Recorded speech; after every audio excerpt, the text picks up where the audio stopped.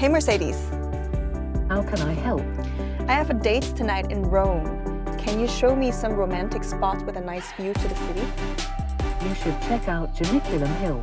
It's a beautiful place with stunning panoramic views of the city.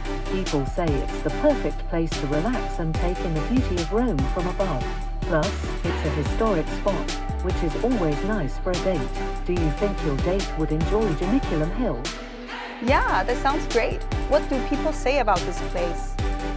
Janiculum Hill is supposed to be beautiful, with stunning panoramic views of the city. People say it's a historic spot, which is always nice for a date. Sound good to you? That sounds amazing. Let's do it. Hey Mercedes. How can I help? I want to take my dog out for a walk. Can you suggest some dog-friendly parks in Rome? Area Cani Villa Borghese is a great park for dogs. I found that it's a tranquil, lush, green space with lots of well-behaved dogs and their owners, according to reviews. Is that the kind of place you're looking for? That sounds lovely. Let's go there.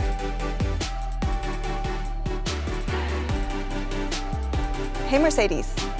Yes. How many scoops of ice cream does a Roman eat every year? A Roman citizen typically consumes about 15 kilograms of ice cream annually, which translates to roughly 130 to 175 scoops each year, depending on scoop size. This reflects Rome's love for gelato and its significant place in their culinary culture. Wow! What's their favorite ice cream flavor?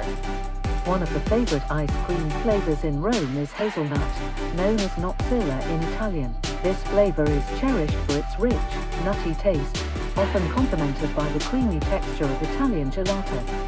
Can you tell me what's special about Roman-style pizzas? Roman-style pizza is renowned for its thin, crispy crust, often rectangular in shape, which distinguishes it from other pizza styles. That's so interesting.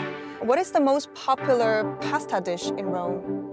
The most popular pasta dish in Rome is cacio e pepe, celebrated for its simplicity and flavor. That sounds good. But what's the difference between cacio e pepe and carbonara? Cacio e pepe and carbonara are both classic Roman pasta dishes, but they differ significantly in ingredients.